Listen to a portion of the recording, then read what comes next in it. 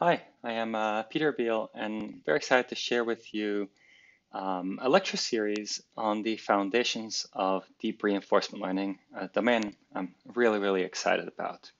And this video here is lecture 1, in which we'll cover MDPs, Markov decision processes, and exact solution methods. Of course, this is part of the 6-lecture series. In lecture 2, we'll look at deep Q learning, lecture 3, policy gradients and advantage estimation, lecture 4, TRPO and PPO, lecture 5, DTBG and soft actor critic, and lecture 6, we'll wrap it up with model-based RL. So I think between these 6 lectures, we'll allow you to build a very strong foundation for understanding all the work that's going on in reinforcement learning these days, as well as maybe do some of your own work. All right, so let's start with this first lecture here. We'll start with some motivation for the entire series. Why even care about DeepRL? What gets me so excited about DeepRL? From there, we'll look at the basic framework, Markov decision processes, and then we'll look at some ways of exactly solving MDP problems. You might wonder, well, if we can exactly solve them, why the rest of the lecture series after this first lecture? Well, it turns out the exact methods, while they provide a really good foundation for later also, they will not apply to the larger scale problems. So we'll see exact methods that work well for small scale MDPs, and for large scale MDPs, we'll in future lectures see other methods that are applicable there, building on the foundations we learn here. And then at the end of this lecture, we'll actually look at a formulation called maximum entropy formulation.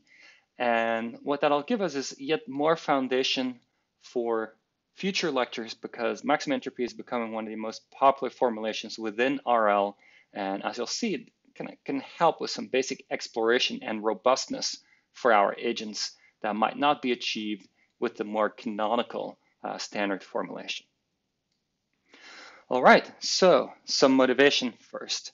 I think, at least for me, the kind of excitement about deep reinforcement learning really started in 2013. What happened in 2013 was DeepMind showed that neural net agents, through deep reinforcement learning, can learn to play a wide range of Atari games. And this was a big breakthrough, because until then, prior results in reinforcement learning had typically been on relatively small toyish problems. And all of a sudden here, it was agents that can take in what's on the screen, so visual inputs, and actually you could run RL on different games and it would learn to play different games. So very exciting result. In parallel, actually, with my lab at Berkeley, I had also already been working on deep reinforcement learning in the context of robotics, and initially, especially simulated robots.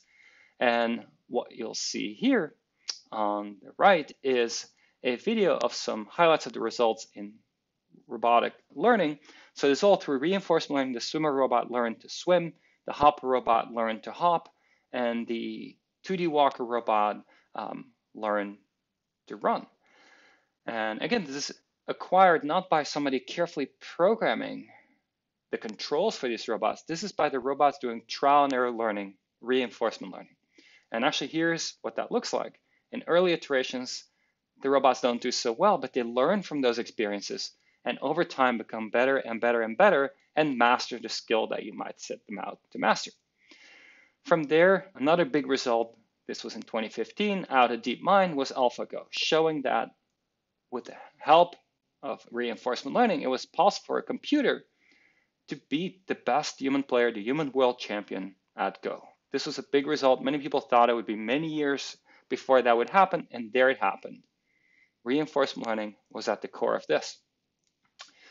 In parallel, in my lab at Berkeley, we've been further pushing what simulated robots can learn, going from 2D robots, what you saw in previous videos where they were in either a vertical plane or horizontal plane, now full 3D robots learning to run.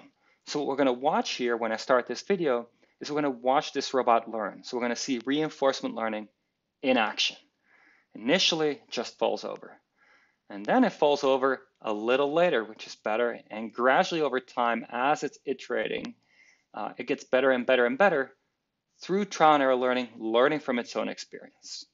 Now, the beauty is that the same piece of code then can be rerun on another robot, it can learn to run, let's say, a four-legged robot, or you can run it on the same robot for a new task, in this case, for learning to get up. And again, no specific programming is needed.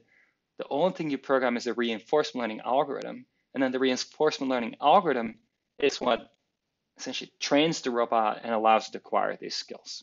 And in fact, the same algorithm used here, this was TRPO plus generalized advantage estimation, which you'll fully understand a few lectures down the line in this series, can actually also be run on the Atari games, and it can learn to play Atari games. Then we actually also looked at how we can get this onto real robots. And what you see here is Brett, the Berkeley robot for the elimination of tedious tasks. And Brett can learn to put the block into the matching opening. So what you see here, clicking through it, to accelerate this a bit, but this robot is practicing putting the block into the matching opening. And over time, through its own trial and error, Brett figures that out and is capable of inserting the block into the matching opening. Then actually the postdoc, Sergey Levin at the time in my lab, who led the project with Brett and is actually now a professor at Berkeley himself, spent a year at Google where he was able to scale up this effort and ran similar reinforcement learning algorithms on a whole group of robots. The beauty here is with robots, actually the more of them you have, the faster they can learn. Why is that? Well, the more robots you have, they can all share their data. And so they're all collecting data in parallel, learning, sharing that data. And what he showed is that you can actually do surprisingly well, by no means a solved problem, but you can do surprisingly well trial and error learning to learn to pick up objects. And that's what you see in action over here. In fact, quite a lot of robots training together. Then in 2017, OpenAI showed that the game of Dota 2, a very popular video game, an OpenAI bot beat the best humans one-on-one. And later actually did really well also in 5-on-5. And so this shows that much more complex video games beyond Atari games can also be mastered with deep reinforcement learning. Here I'm highlighting some more work that we did at Berkeley, where we now show that a very wide range of skills can be acquired by these simulated robots. Pretty much any acrobatic motion they can learn through their own trial and error. And you can actually also do this for non-human-like robots. Here is a simulated lion that is running, and it's running through a policy that's learned through reinforcement learning.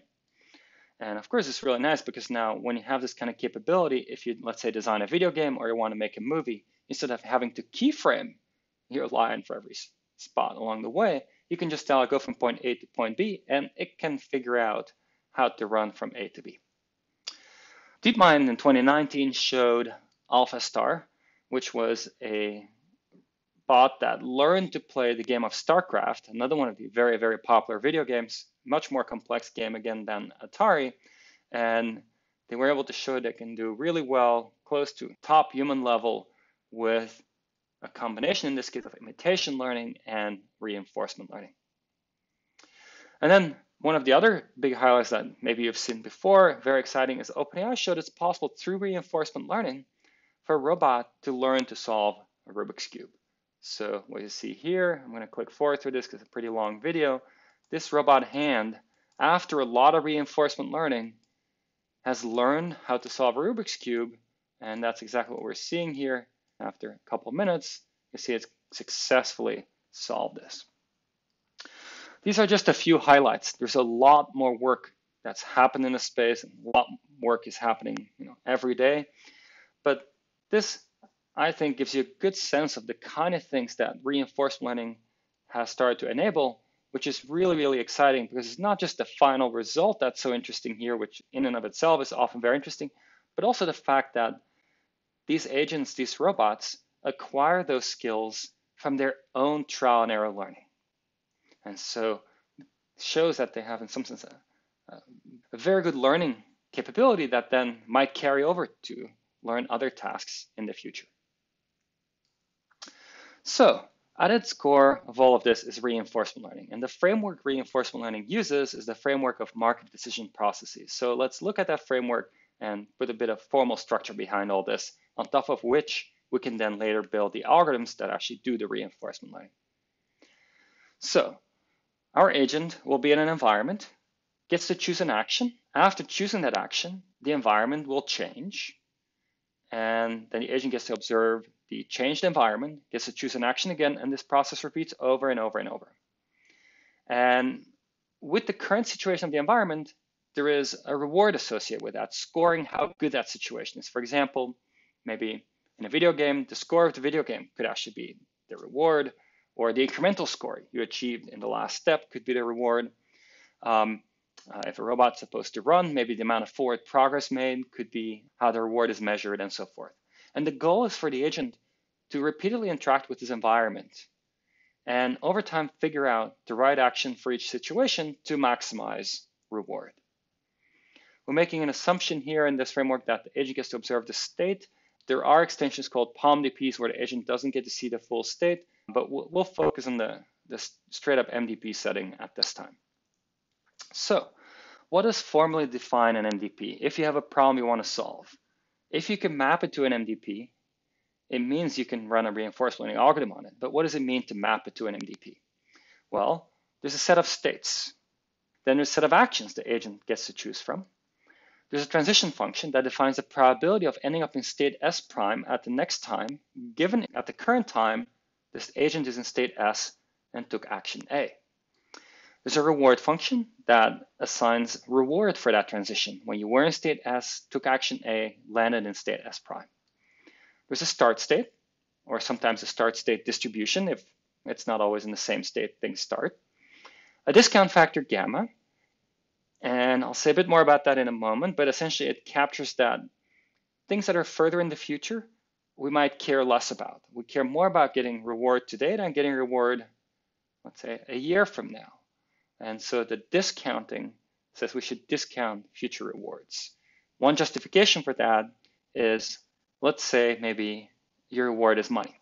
If you had money today, you could invest it and it would become worth more if you invested it. Or if you did a very simple investment, put it in the bank, it would earn interest. And you can think of this discount factor gamma as discounting future money, counting it for less value, because if you only get it in the future, you cannot earn the interest on it in the intervening time. And then there's a horizon H, which says for how long we're going to be acting. So if you can map your problem onto this framework, then actually you can feed it to a reinforcement learning algorithm that can try to solve it for you. So the goal then, of course, for the reinforcement learning algorithm will be to find this policy that maximizes the expected discounted reward over time. So gamma to the power t says that things further in the future will be discounted more, because the discount factor gamma will be something between 0 and 1, maybe 0.9 or 0.99. And so that signals that if you have 0.9, you roughly care about a horizon of 10. If you have a discount factor of 0.99, you roughly care about a horizon of 100. So it might depend on your problem setting what you want to use. We'll also later see that some algorithms might want to have gamma as a hyperparameter to help them function better. So what's an example of what fits this paradigm? A cleaning robot. Let's say you have a cleaning robot, the state. What's the state? It's where everything is in your house as well as where the robot is. And then the actions is, well, the robot might be able to move somewhere or might be able to pick something up. The transition model describes if a robot takes a certain action, maybe move forward, what's the chance it actually moves forward? How far will it move forward? Or if it does a pickup, what will be the result, and so forth. The reward function could be something, well, let's say it's a vacuum cleaning robot. It could be you get rewarded if dirt is removed from the floor. Or maybe you get rewarded based on whether all the objects are in the location they're supposed to be and everything's been organized. So you assign a reward to making progress on those tasks or having fully achieved those tasks. Gamma is this discount factor. Maybe with a cleaning robot, we care about a pretty long horizon, maybe 0.99 or 0.999. And then the horizon H is how many steps we're going to be considering. For your cleaning robot in your house, you might want it to be working well for several years, so you might have a horizon of several years. A walking robot. Maybe you're designing a walking robot, and then the state could be the configuration of all the joints of the robot, but not just the the angle, the joint angles, but also the velocities, because the physical state is not just in pose, but also in the derivative of pose. And then maybe it could also be things about the environment in the state, like the configuration of the ground in front of the robot, if the robot gets to observe that. Actions could be the motor torques applied to each of the motors. Transition model captures the physical dynamics of this robot interacting with the world. The reward function would depend on what you want as a designer. If you want the robot to maybe stand still, you would give a reward for staying in place. If you want it to run, you might reward it for making forward progress. Again, you might pick a discount factor gamma based on over what horizon you kind of think that you can measure good behavior. You say, if I see the robot active for 5 seconds, that's indicative of how well it's doing, then maybe you have discount factor gamma that relates to that. So pole balancing.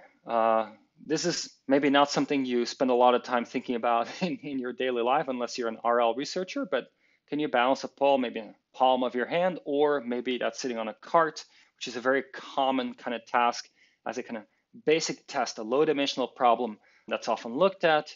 Games fall into this framework, maybe Tetris, backgammon, Atari games, Go, and so forth. Server management, very different from the examples we've seen so far, but let's say you have a lot of requests coming into your servers. You want to manage where each request go. Maybe you're running a shopping site, or maybe you're running a server for compute jobs, and there's different researchers sending in compute jobs, and these jobs have different properties, and you want to see which job you want to prioritize onto which server, and then maybe your reward function relates to the throughput of jobs, and if you assign jobs to the right servers, maybe the throughput will be better than if you assign them to the wrong servers. But your reward function could also be something much harder to optimize for, but maybe you want to try, such as the number of research breakthroughs coming out of your lab when you're running a specific server management policy. Shortest path problems are examples of market decision processes, maps onto this whole framework.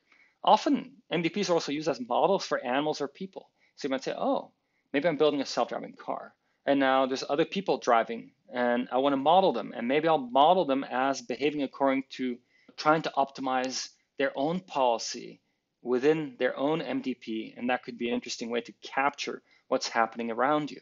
In fact, there's some intuition there, right? Because probably other drivers are optimizing something. They're probably optimizing to get to their destination, to be safe. Maybe some other things that they might care about, like cell phone coverage or a good view where they're driving. So our MDPs are defined by the list here on the left. And we've seen quite a few examples, and you can probably come up with more examples of your own. And in some sense, if we have a working reinforcement learning algorithm implementation, that's kind of all you need to do. You just need to map your problem onto an MDP, and then you can run the RL algorithm, and hopefully it'll solve your problem. So in practice, unless you're doing research and development on the RL algorithms themselves, being able to define your problem as an MDP is really key, and then you run something. But in this course, of course, I want to introduce you to all the specifics and foundations of reinforcement learning algorithms. So we're going to not just define problems this way, we're going to now start understanding what they are and how we can start solving them. So we'll have a very canonical example throughout this lecture, which is grid world. Grid world is not something you probably interact much with in the real world, but it's a really simple environment that allows us to build intuition about MDPs and reinforcement learning algorithms. And also when you start running experiments of your own, it allows you to run experiments really, really fast because it's a very small problem formulation. So here's our grid world. What do we have? We have an agent, and this agent is this little robot here. And the agent is currently in square 1,3, so first row, third column. And from there, it can move to any of the neighboring squares. So the actions correspond to moving to a neighboring square. This here is a big rock blocking this square, so you cannot pass through this one. And then the rewards here, there's a +1 if you get to the diamond square on top, and there's a -1 if by mistake you were to go into the fire pit over here. And here's a start state on the bottom left.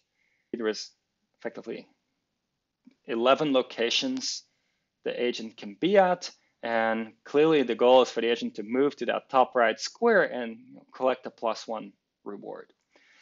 Formally, the goal is to maximize the expected discounted sum of rewards accumulated over time, and we want to find a policy that does that. Now, the dynamics of this world can vary. You could set this up in a way where the actions are deterministically successful, or it could be that the actions are noisy. When the robot tries to move in a certain direction, there's a potential for another consequence.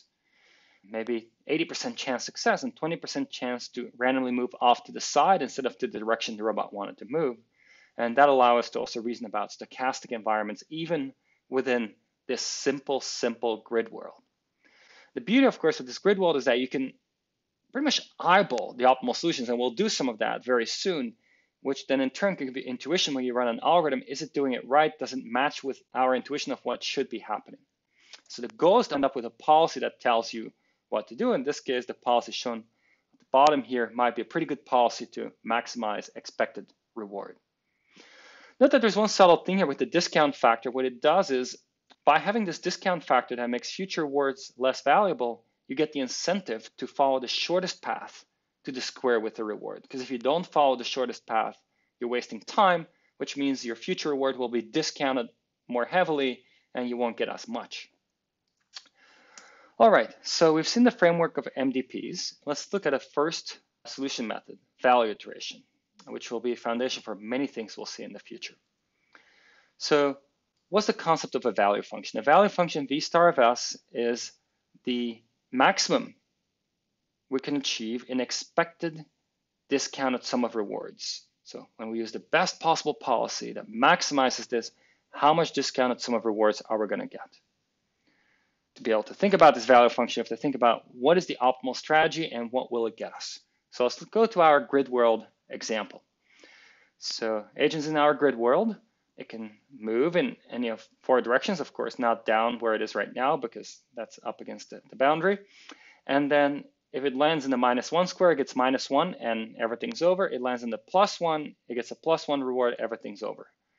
So let's now think about this. Assuming everything's deterministically successful, our discount factor gamma is 1, so no discounting is happening effectively. Horizon is 100, so we have 100 steps for our agent. The agent starts in the 4-3 square, which is up here. Well, then I'll right away collect that reward of 1 and be done. So that's easy. That's the best it can do. Then what if it starts in 3-3 over here? The best it can do is move to the right, collect that reward, and then it's done. And since there's no discounting, and only takes 1 step, so it's within the horizon of 100, easily achievable, no discounting, so that reward of 1 really is worth 1, and we also have a value of 1 here. How about 2-3 over here? Well, it'll take 2 steps to get to the +1 reward, but there's no discounting, so it'll still be a value of 1. How about starting at 1-1? Well, I'll take 1, 2, 3, 4, 5 steps to then collect that reward, but there's no discounting, so still optimal value is 1. How about if it starts in 4-2? Well, over here it's trapped in the fire pit and it'll get the reward of -1. And so the optimal value here is not great, but that's just what it is. When you're there, the optimal value happens to be -1 because you have no options in life when you're here. You're just in the fire pit getting a -1. Okay, let's make this a little more complicated.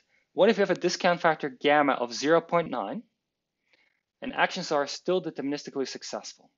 And let's say we start over here, 4-3. Well, what happens? We grab the diamond once we're there. That's our action. We get a +1 reward, and it's done. That happens right away. So there's no discounting yet. We get a value of 1. What if we now start in the 3-3 square next to it? We first have to step towards the square with the diamond, and then the next action is to get the +1 reward. So it's 1 delayed.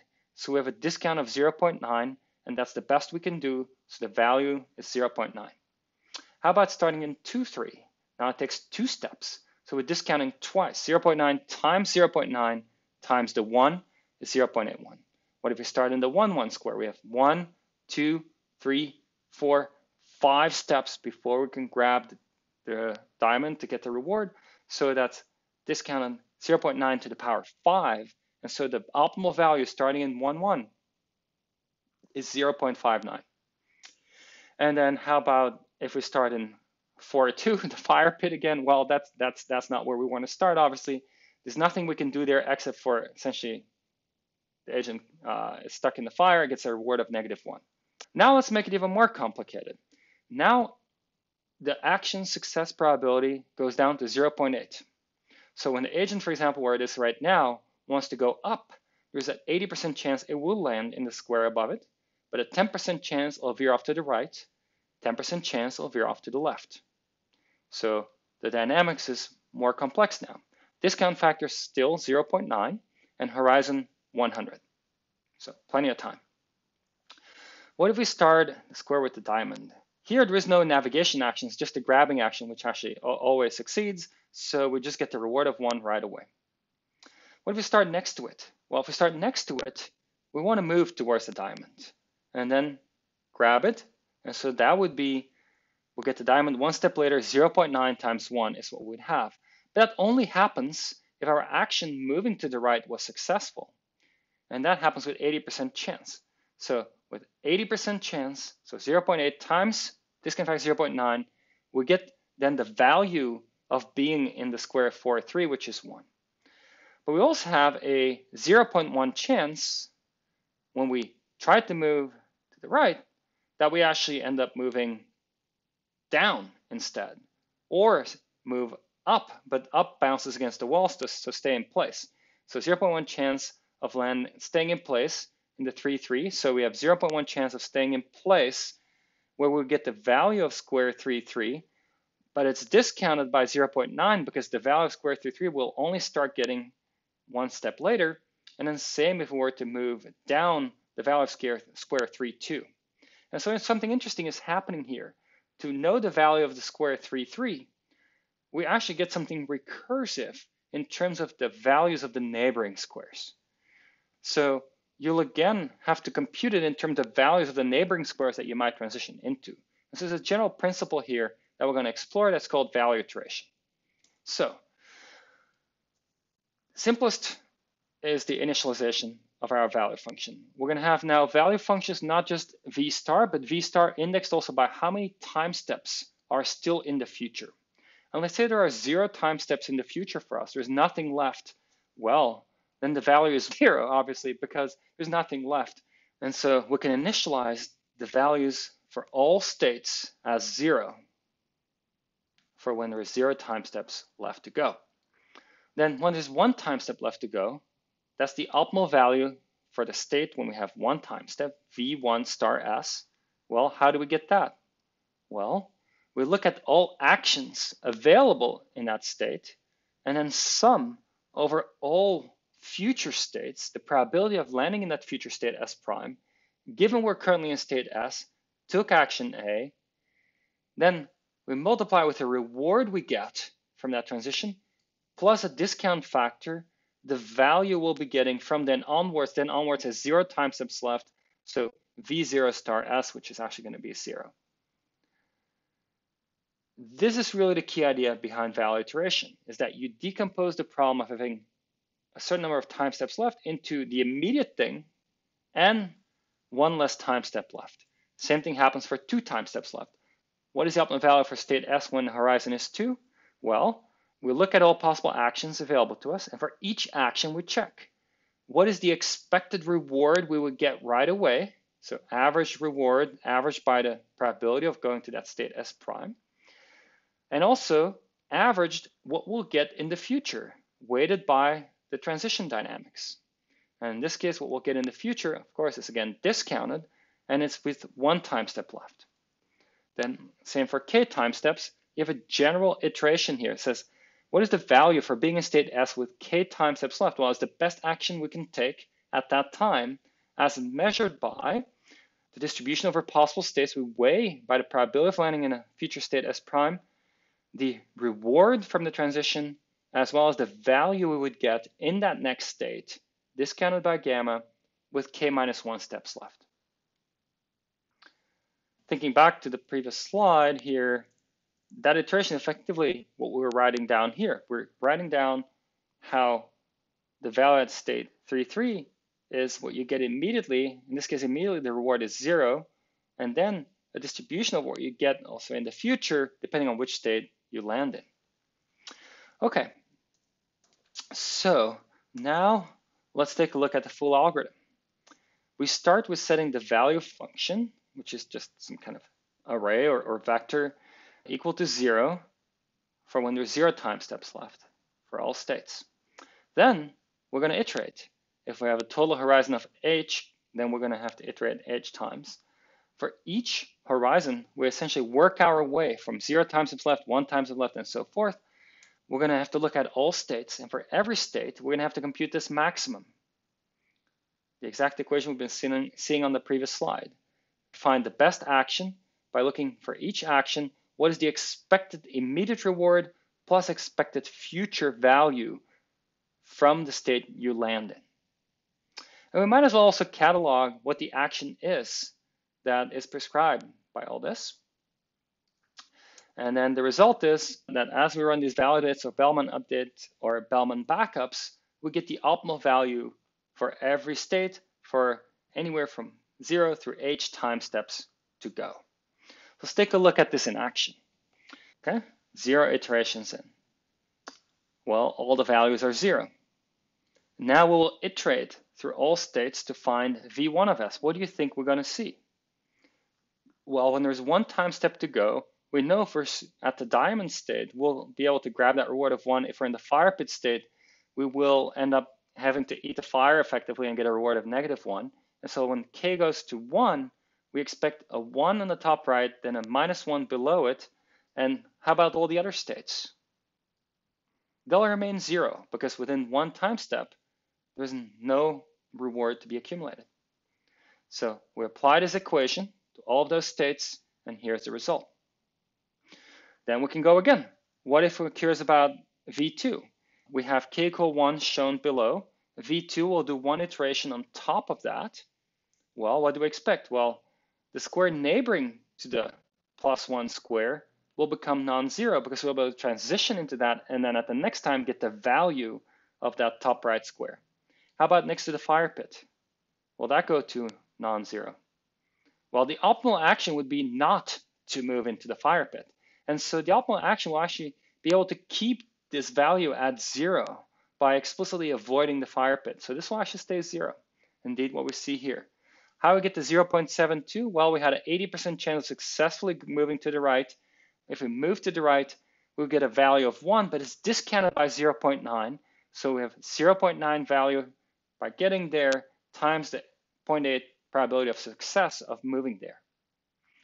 And so as we move these iterations, what we see is this kind of fanning out of the value from where the good values are to states that can reach these good states with reward. And so as this iterates over time, we see that all these states start getting non-zero values, reflecting that now in 9 time steps, you can actually get to the +1 reward with a pretty high chance and get the corresponding discounted value. And as we keep iterating this, we'll see actually that at some point these things stop changing. So you see, going back here, 10, 11, 12, not much change to 100. No change from 10, at least with 2 digits behind the point. And so what we see here is a convergence behavior. And this is actually quite typical for value iteration.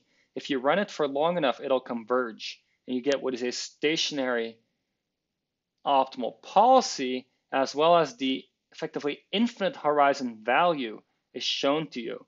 Even though you didn't run it for infinitely many iterations, it converges to that or very close to that much sooner. And actually the speed of convergence often relates to the discount factor. The closer your discount factor is to 0, the faster things will converge. The closer it is to 1, the longer it might take for things to converge. Okay, so here's a theorem behind that. Value iteration converges. At convergence, we have found the optimal value function v star for the discounted infinite horizon problem, which satisfies the Bellman equation. So at convergence, we have the solution to this equation. Now, so we know how to act for infinite horizon with discounted rewards, which is nice. You just run value iteration till convergence, and this produces v star. And then once we have v star, we can extract the optimal action using the Bellman equation yet one more time, or we might have just stored the optimal action from our Bellman updates during running the algorithm. Note that the infinite horizon policy is stationary. That is, the optimal action at a state S is the same action at all times. So it's very efficient to store. We don't need to store an action for each state for each time. It's just sufficient to store an action for each state, which is really convenient, and that will be our policy that prescribes for each state the optimal action pi star. Okay, what's the intuition behind this convergence? Why do we know this is going to converge, not just in this example in the grid world, but more generally? Well, V star of S is the expected sum of rewards accumulated starting from state S, if you act optimally for infinitely many steps. Okay. VH star of S is the expected sum of rewards accumulated starting from state S, acting optimally for H steps. The additional reward that's collected over time, steps H plus 1, H plus 2, and so forth, we can write out what that is. It's gamma to the power H plus 1, because it's discounted what you get at time H plus 1, times the reward at time H plus 1. Then gamma to the power H plus 2 times the reward at time H plus 2 for being in state as H plus 2, and so forth. This is a geometric series. We can bound this from above. And so this is smaller than gamma to the power H plus 1 divided by 1 minus gamma times the maximum reward you can possibly get anywhere. Well, look at this. This quantity, R max over 1 minus gamma is fixed, will not change as we change our horizon H. But as we increase our horizon, that is the number of iterations we run our value iteration algorithm, this gamma to the H plus 1 at the top, gamma is below 1, so that will keep shrinking. And so the difference between optimal value of V star for infinite horizon and optimal value of V star H for finite horizon H is bounded as H becomes larger by a smaller and smaller and smaller number. And that's why this is going to converge. As H becomes large enough, the optimal value becomes very, very close to V star of S. So this goes to 0 as H goes to infinity, and that's exactly what we just talked about. For simplicity of notation, I just assume that all the rewards are positive here. If some rewards could be negative, then you kind of have to redo this same derivation where you use the absolute value of rewards rather than just rewards, and it's the maximum absolute value of reward that will be in this equation rather than just the maximum reward. All right. Now, there's another way that people have shown value iteration converges through contractions. And this is a mechanism that sometimes can be helpful in proving other things. So let me give you just the main intuition here. The idea here is that we're first going to define a norm, in this case, the max norm. So the max norm of a vector is the maximum absolute value among all entries in that vector. An update operation is a gamma contraction in the max norm, even only if we have two vectors, ui and vi, and then we apply an update to both of them, becoming ui plus 1 and vi plus 1, that those updated vectors, ui plus 1 and vi plus 1, are closer together by a factor gamma than the original vectors ui and vi. There's a theorem that says a contraction converges to a unique fixed point no matter the initialization. Why would that be the case? Intuitively, essentially, no matter where you start, no matter which two vectors you look at that you could have started from, they get pulled closer together over time. If they always get pulled closer and closer together, and that's true for all pairs, they must end up all in the same point. Fact, the value iteration update is a gamma contraction in the max norm, meaning that when we do a Bellman update, and we have two different starting points for our update, two different value functions we start from, we do a one-step update, they will be brought closer together, which means then, because it's a contraction, if we do this long enough, it'll actually converge no matter where we started from to the optimal value function. So converge to a unique fixed point. And there's an additional fact, as you go along, you can actually even bound the error that is still there by looking at the size of the update. If your update is small, it actually means that also in the future, only small changes can happen because it tends to be changes that propagate throughout the space. And so you can have a bound on your error, even for finite number of iterations. So once the update is small, we're close to conversion. So sometimes you can run it that way. Instead of saying, I'm going to run this many iterations, you can say, I'm going to run it till the update is small enough, which means I'm close enough to the optimum, and I'll abort my value iteration. All right, so That was some theory. Now let's take a look at what some of the environment parameters do to the optimal policy. So here we again have a grid world. Agent starts in the yellow square and it can again move up, down, left, right. We have a bunch of fire pits here, bad fire pits, rewards of -10 if you land in there. Then there's a reward of 1 over here, which is somewhat close by, and a reward of +10 over there. And keep in mind, once you land in a reward square, the way the environment works is at that point, episode is over. So if you go to the 1, you'll get the 1 and it's over. You cannot later also go to the 10. So whichever non-zero reward square you're on, that's where you end up, and it's over once you collected that reward. So now let's think about it. What if we want the agent to prefer the close exit, the +1, while being okay with risking the cliff? So maybe along the bottom, go to the +1. What choice do you think we need to make for gamma, the discount factor, and for the noise on the dynamics? There's 4 different choices here. What if we want the agent to prefer the close exit, the +1, so close again, but avoid the cliff, so go the roundabout way to the +1? When would that be optimal? What kind of discount factor would favor that? What kind of noise would favor that? What if we prefer the distant exit, the +10, while risking the cliff? So we want to go along the bottom and keep going along the bottom all the way till we reach the +10. And what if we want to go to the distant exit but take no risk, go along the top? So there's a little exercise for you to think about. So there are 4 different agent behaviors that we might want to get out. And what I'm telling you is that actually in this grid world, in this MDP, by choosing the discount factor gamma in a specific way and choosing the noise on the dynamics, the probability of success of the action, and when it's not successful, it'll veer off to the left or the right from the direction it wanted to move.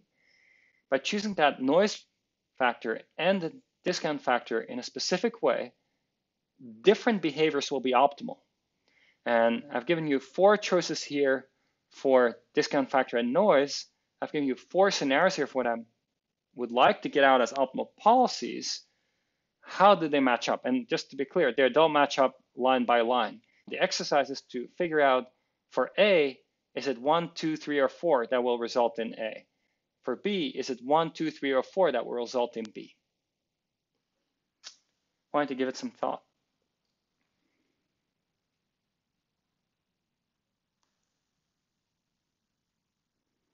Okay, so if we want the agent to prefer the close exit, +1, while risking the cliff, so going along the bottom, we need a discount factor gamma of 0.1 and noise 0. Noise 0, that should be easy to understand because noise 0 means that actually, even though we say risking the cliff, there's no risk of being errantly going into the cliff because there's 0 chance of your action not being successful. So you can safely navigate close to the cliff because there's no noise. And then how do we ensure the agent prefers to exit with a 1 instead of keep going to go to the 10? Well, we need to make sure we discount enough. The 10 takes 2 extra steps to get to. So we need to make sure the discount factor is such that 2 extra steps makes it so much discounted, it's not worth that much anymore. With a discount factor of 0.1, those 2 extra steps will cost us 0.1 to the power 2. So 0.01 multiplied into 10, that 10 will only be worth 0.1 if it comes 2 steps later. And so we prefer a 1 now over a 10 2 time steps later.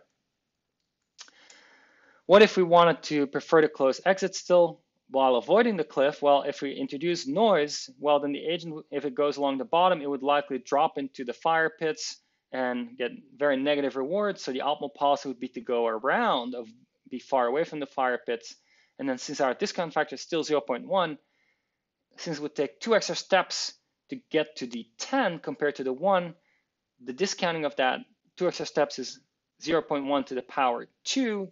It's not a good choice to keep going for those 2 extra steps to get to 10. You want to just get to the 1 where you can get to sooner.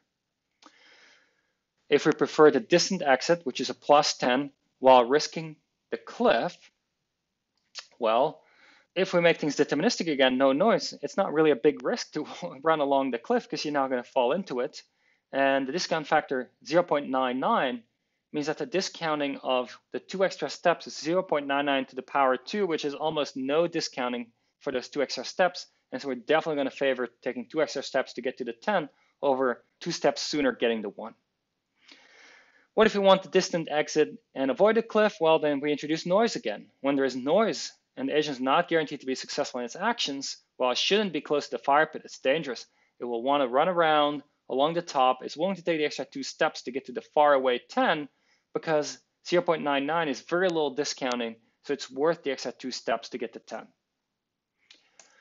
All right, now we've seen value of states. Turns out there's another concept, which is Q values, and they'll be important too. They're very related. Q star for a state as an action A is the expected discounted sum of rewards if you start in state S, take action A, and thereafter act optimally.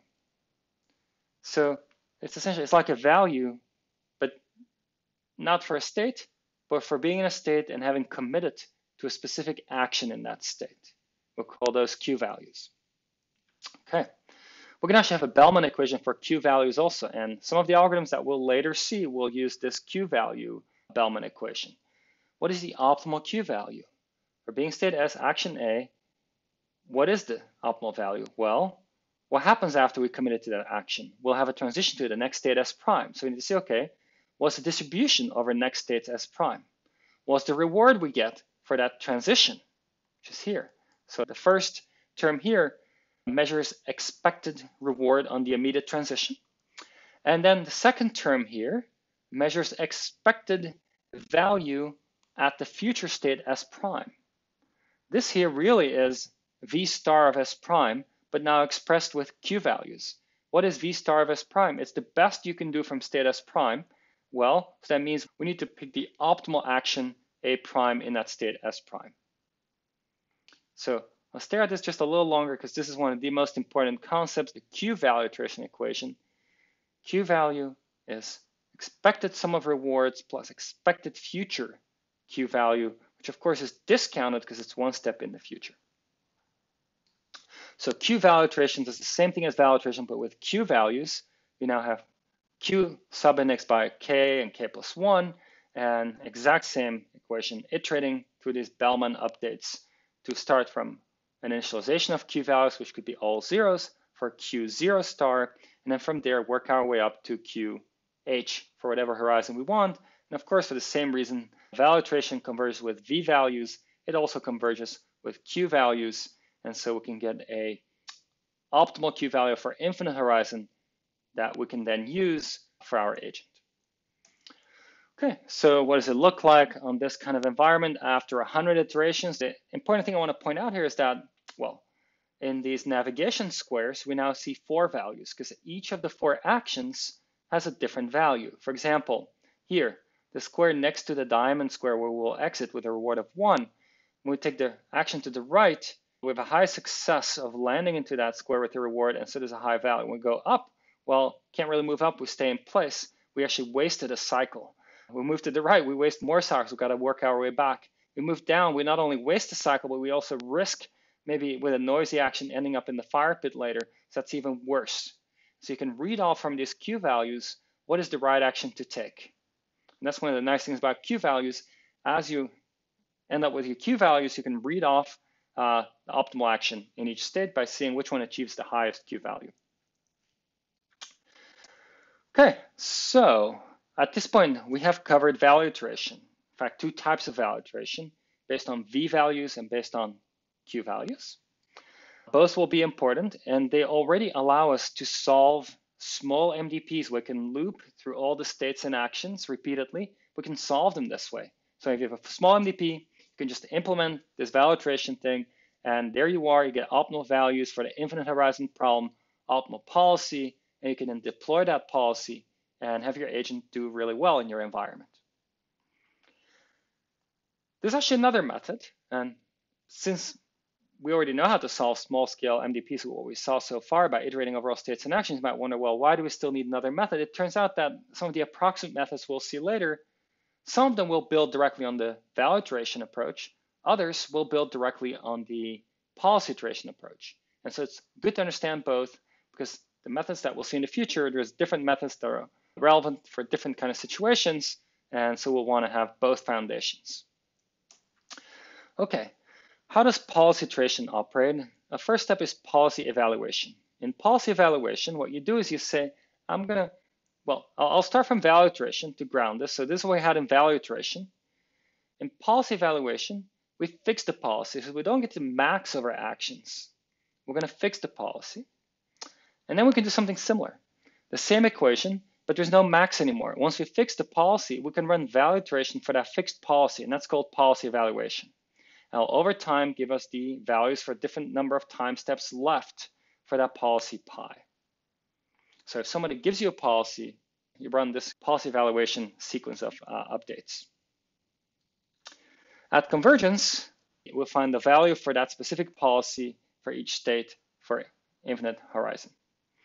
You might wonder, how do we know this is going to converge? Well, it's just a special case of value iteration because you're running value iteration update equations. Just the max is very restricted. You don't get to choose, but that doesn't fundamentally change things in terms of convergence. All right, so let's do another exercise here to familiarize ourselves a bit more with policy evaluation.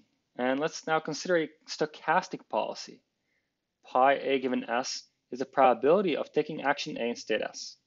Okay?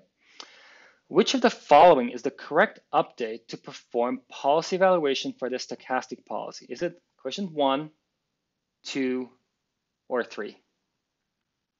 I'll give you a moment to think about that.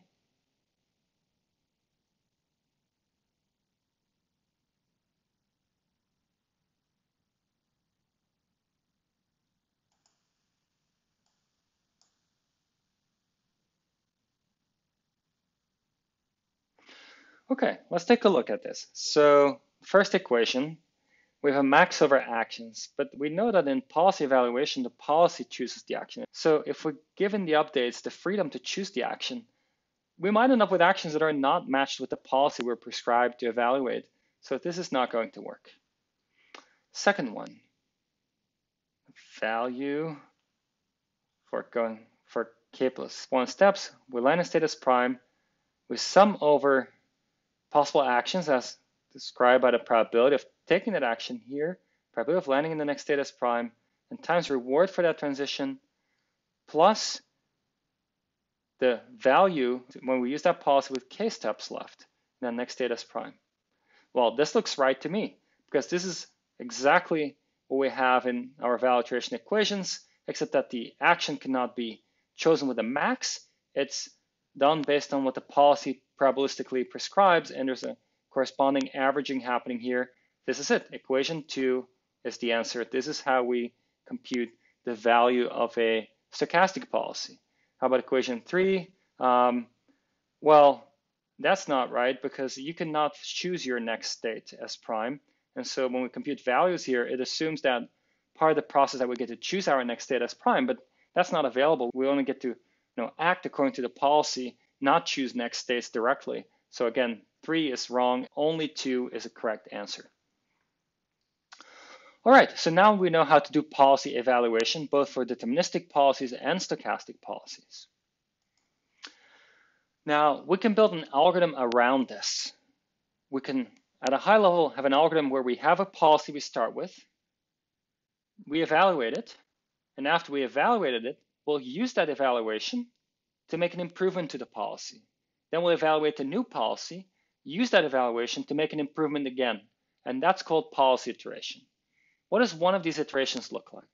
So we first evaluate the current policy pi k, and then we'll improve. Evaluation we've already seen. You essentially repeat those value iteration equations, but without a max. You have to follow the action the policy prescribes. Can't take the max, but other than that, this is just value iteration type updates. You find the values of each state when using that policy, and then we can make an improvement. Find the best action by looking one step ahead. Here's the idea. The new policy looks at what is essentially, again, a value iteration update, where again, we get to max over actions actually now. And we store whatever action is the best action, we store in pi k plus 1 of s.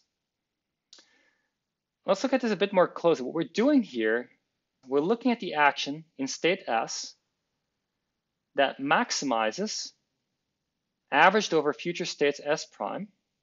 If we were to take that action A, the reward we get immediately, and then the discounted future value we get if we were to follow our current policy pi k, which we just evaluated in the other step. So you get to choose your first step, and after that, you're going to use the policy pi k because we know the value of each state for policy pi k, so we can use that to evaluate the future. All right, and then we go back. We evaluate now this policy pi k plus 1, improve upon that with a one-step look-ahead approach, and keep repeating. And over time, this will actually converge. At convergence, we'll actually find the optimal policy, and it actually often converges in less overall iterations than value iteration. But of course, there's a trade-off because inside this big iteration here, there are smaller iterations happening here that are like value iteration. And so even though the overall outer iterations might be less, there is more work on the inside, and so there are some trade-offs involved. Okay, now I want to give you a little bit of extra intuition of why we have these guarantees. So here, repeating the policy iteration algorithm is policy evaluation, followed by policy improvement, which is done by one-step look ahead. And I told you there's a theorem that guarantees this converges, and at convergence, you find the optimal policy and the optimal value function. What's the intuition for this? Here's a proof sketch. First of all, I'm going to tell you why it's guaranteed to converge. Then I'm going to tell you why it's optimal once it's converged. So why is this guaranteed to converge? Well, in every step, the policy improves. This means that a given policy can be encountered at most once. Because if you're improving and improving and improving, well, the next policy cannot be a previous one because the next one is better. This means that after we've iterated as many times as there are different policies, which you can bound in a finite environment, there's only so many policies, we must be done and have converged. Well, we now know that we're converging. This hinges on one little thing, is that in every step the policy improves. What's the intuition behind that? When you do this one-step look ahead, you're choosing an action that is the best action. So you're choosing the best action right now if you later apply the existing policy. Well, by taking the best action now followed by later the current policy, that's better than just applying the current policy right now followed by the current policy. So you are improving your action in that first step. Now, the new policy that you're using will actually do this in every step. It'll then in the next step again do the same thing. It'll say in this new state I'm in, I'm going to look one step ahead, and by doing that every step, you're actually doing even better than a one-step improvement. And so it's not just that you have a one-step improvement, you actually have a beyond one-step improvement under the hood when you get your new policy pi k plus 1. Now, why are we optimal at convergence? Well, by definition of convergence, pi k plus 1 must be equal to pi k for all states. This means that when we compute pi k plus 1, it's equal to pi k, meaning that the argmax is equal to what pi k already prescribes. But we know that's the value iteration equation. In value iteration, when we have convergence, we're at the optimum. And so same thing here. With policy iteration, we improve the policy. When we have convergence, we satisfy the Bellman equation, the value iteration equation, and we're at the optimal value function V star. All right, that was a little bit of a theoretical aside, but hopefully it helps you build a bit more intuition for this algorithm. So at this point, we've covered two methods to solve MDPs, value iteration and policy iteration. And these will be the foundation for many of the algorithms we'll see in the later lectures to solve larger scale problems. But before we go to that, I want to introduce to you also another formulation for solving MDPs, or for at least framing MDPs, which is the maximum entropy formulation. And as you'll see, many of the algorithms we'll see in the future actually will borrow ideas from this. So the question we're asking here is, what if we could find a distribution over near optimal solutions? So instead of finding the single optimal policy, what if instead we try to find a distribution over possible behaviors that are all pretty good or put higher probability on good behaviors, lower probability on not so good behaviors. Can we do that? Well, we'll momentarily see how to do that. But let's first think about what would that give us if we have such a distribution. First of all, it gives us a more robust policy effectively, because by having this distribution over possible behaviors, if now we deploy a policy and something changed in the world, we can rely on other things in the distribution.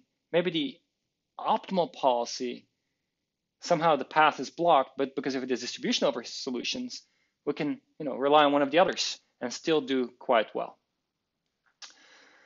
Another thing it could give us is more robust learning. And this is a little subtle for now maybe, but at the high level, essentially, for now we've looked at solution methods where we directly solve MDPs.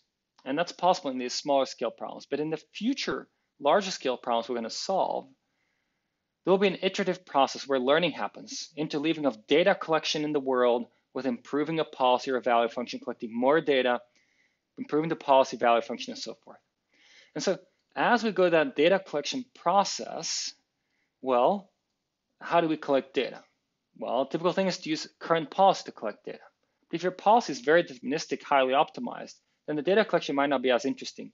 And so by looking at the maximum entropy approach, we'll end up with policies that introduce more variation in how the data is collected, which can provide better exploration, which can lead us to find better optima in the long run as we're training these policies. Okay, so what is entropy? Entropy is a measure of uncertainty over a random variable x, let's say. It's the number of bits required to encode it. If you go to information theory, it's a very precise measure of what it takes to encode a random variable x on average. So mathematically, the entropy of a random variable x with a distribution p is the sum over all values xi this random variable can take on, the probability it takes on that value, so it's a weighted sum, times the 2 log, because we're going to be measuring in bits in this case, though it's just a scale factor, of course, if you use a natural log. And so intuitively what's going on here, but I don't want to dive into too much information theory, you can think of this as if I have a distribution over values my random variable can take on. If I want to encode it, values that are very likely, I'm going to encode with a small number of bits. And values that are less likely, I'm going to use more bits for. Well, why even use more bits? Because of course I need to distinctly encode them. I cannot use the same encoding for different values because then I cannot distinguish.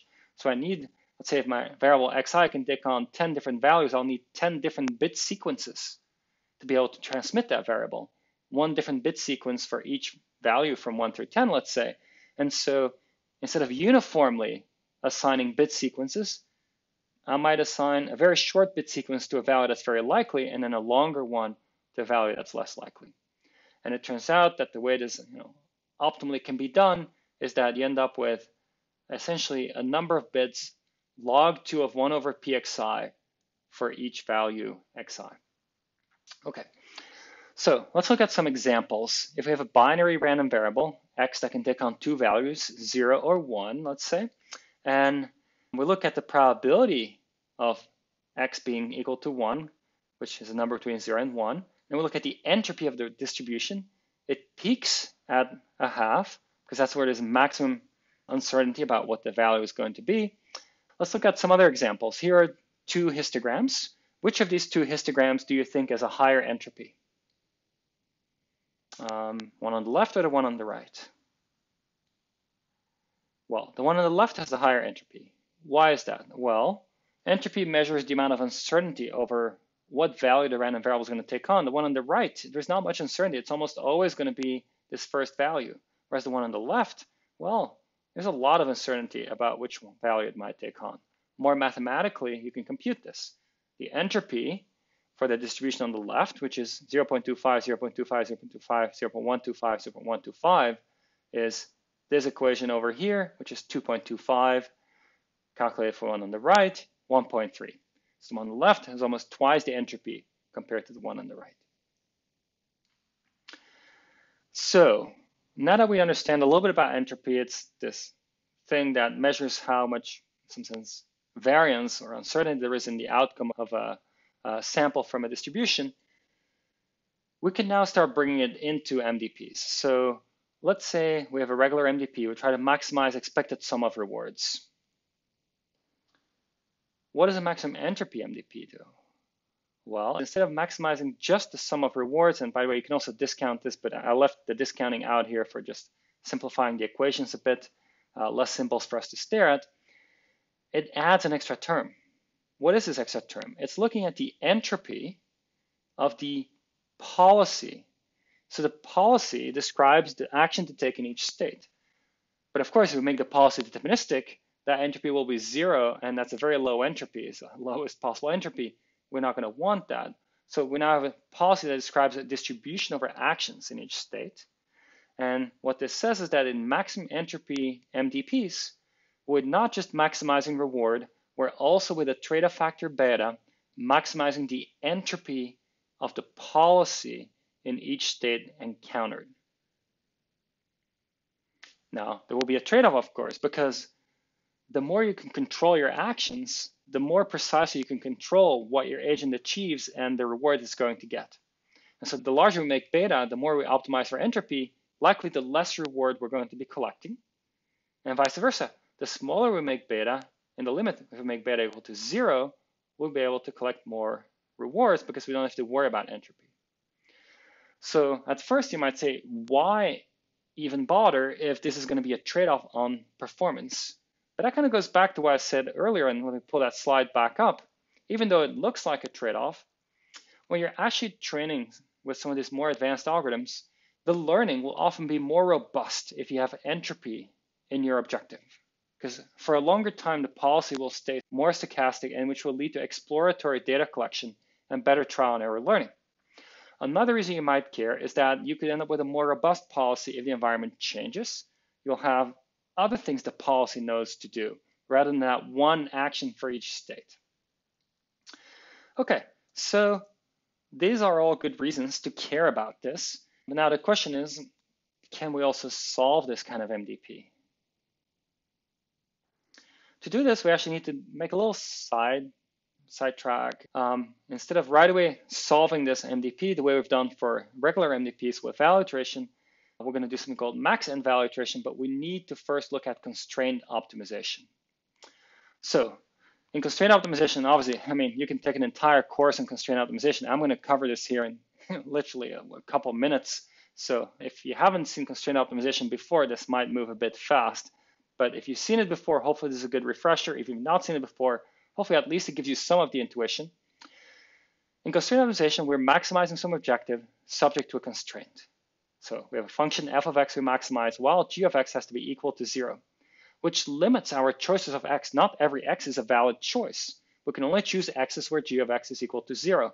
And among those x's where g of x is equal to 0, we want the one that maximizes f of x. Okay. There's a concept called Lagrangian, which is often used, where we maximize x still, and then instead of putting f of x on the inside, we put f of x plus lambda g of x. So we're now going to do a max-min. You might say, wow, we start with a max with a constraint, now we have a max-min. Turns out it'll help us. So we now solve a max-min problem for f of x plus lambda g of x. And I'm not deriving this here, but there is a result in constraint optimization that says that at the optimum of this original problem, the derivative or the gradient, if it's a multidimensional x, of the Lagrangian script L with respect to x is equal to 0. The gradient with respect to lambda, if there's multiple lambdas, or derivative with respect to lambda, there's one lambda, is also equal to 0. Okay. So to solve the original problem, we form this Lagrangian, and then we can find a solution by setting these two derivatives equal to 0 and solving for x and lambda that make this 0. It gives us a solution to the original problem. It gives us the x we want. In addition, also gives us a lambda in the process. Okay. Now, I'm not going to step in great detail through the math here, but we can actually do this for max. What I show on the slides here is for a one-step problem. In a one-step problem, we maximize the expected reward in that one step when we use a policy, which is distribution over possible actions, plus beta times entropy. So we don't want to just pick the action that maximizes reward because we also want high entropy. So our result here will be a distribution over actions, a policy pi of a, which assigns non-zero probability to all actions, a bit more probability to the optimal action, but also non-zero probability to the others to have a good entropy. So this is the problem here. Now, pi of a is a vector with entries between 0 and 1 for each possible action. So this is our objective here. Now, pi of a cannot take on any values. The entries need to sum to 1 because it's a probability distribution. So we form a Lagrangian. This is our Lagrangian now, set to with respect to our x variable, which is pi of a, and with respect to our lambda equal to 0. Work through some math. We get that our optimal Max-ent policy pi a is equal to 1 over a normalization constant, z. So let's forget about z for now. It's equal to exp 1 over beta r of a. So let's also ignore beta for now. Let's assume it's equal to 1. Then we're saying the probability of taking an action is the exponentiated reward associated with that action. So actions with high reward will have higher probability. Actions with low reward or negative reward will have lower probability. Now, of course, the probability has to sum to 1, and that's why we have the 1 over z over here, which is the normalization constant. So solution to this original problem does kind of what we want. This Max-ent formulation results in assigning higher probability to actions that have higher reward, lower probability to actions with lower reward. And the extent to which we do this depends on beta. So if our variable beta, which is a trade-off between entropy and reward, if we make beta very, very high, we really favor entropy, then this beta here will be very, very high. And the larger we make beta, it'll shrink effectively the rewards that we have here, bring them all closer to 0, make it more uniform how much reward we're exponentiating. And as a consequence, all the actions will have a similar probability. And the other limit, if beta goes to 0, we don't care about entropy, then this here will be dividing by a number close to 0, not exactly 0, but a very small number that will scale up the rewards, push everything further apart. High rewards will be further away from medium rewards, further away from small rewards, and we'll get heavy favoring of the high reward actions. Now, this is the optimal policy. What is the optimal value? Well, we can fill this back in, compute the optimal value. We see that the optimal value is the log, let's ignore beta for now, so let's assume beta is 1, the log of the sum over actions exponentiated reward of each action. So this is a softmax actually. It's saying the value under this Max-ent value iteration problem is the softmax of the values rather than just picking the direct max. And how sharp we take the softmax depends on beta. A beta close to infinity favors entropy. It means we take a very soft softmax, and beta going closer to 0 makes this into a very sharp softmax. And so it's very intuitive in some way. When we think about value iteration, we take maxes. We think about Max-ent value iteration, we'll be taking soft maxes. And how soft depends on the temperature parameter beta that we choose. And so Max-ent value iteration, we had it for one step before. Now let's look at what we have for multi-step. We have this overall objective on the left. One step update, we'll look at this here, right? The immediate reward plus entropy. But then also we need to look at future rewards. We have the decomposition here with VK minus one less step to go. This is the new Bellman equation, the Max-ent Bellman equation right over here. Well, let's see, reward plus then value, that we can call Q, and then the other part is the entropy. And then if we look at this, well, we actually have the same problem as we had before. If we think about reward and Q as interchangeable, at least in notation here, then we know what the solution is to this problem. Our optimal value will be a softmax of these Q values. And indeed, if you work through the math, you'll get that VK will be a softmax of these Q values. Sharpness of the softmax determined by the temperature parameter beta. And then the policy will be similarly this softmax policy over the Q values.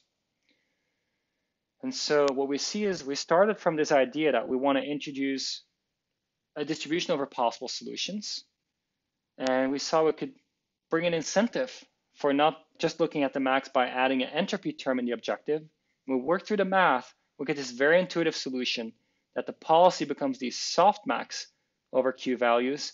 And as we do value iteration updates, the value for VK is a softmax over the Q values. The Q values defined above here are reward plus value with one less step to go. We now have also covered Max-ent value iteration, which intuitively lines up very well with the original value iteration, but of course introduces this stochasticity and the policies, which later we'll see can help us in things like exploration. All right, so that's it for lecture 1. We looked at the motivation, why DeepRL is such an exciting space to be working in and to learn about. We looked at market decision processes, which is the formal framework underlying reinforcement learning methods. We looked at 2 exact solution methods for the traditional MDP formulation, value iteration and policy iteration. And then we looked at the Max-ent formulation, which effectively turns it into a softmax iteration under the hood compared to what we had in regular value iteration and policy iteration. Now, of course, what we saw so far is great for small MDPs, where we can have a loop over all states, all actions, and do the Bellman updates, either hard maxes or soft maxes. But most practical MDPs will have a very large number of states where it's completely impractical to loop over all states and actions. And so the remainder of these lectures in this series will have us look at how we can deal with that, building on the foundations we already covered.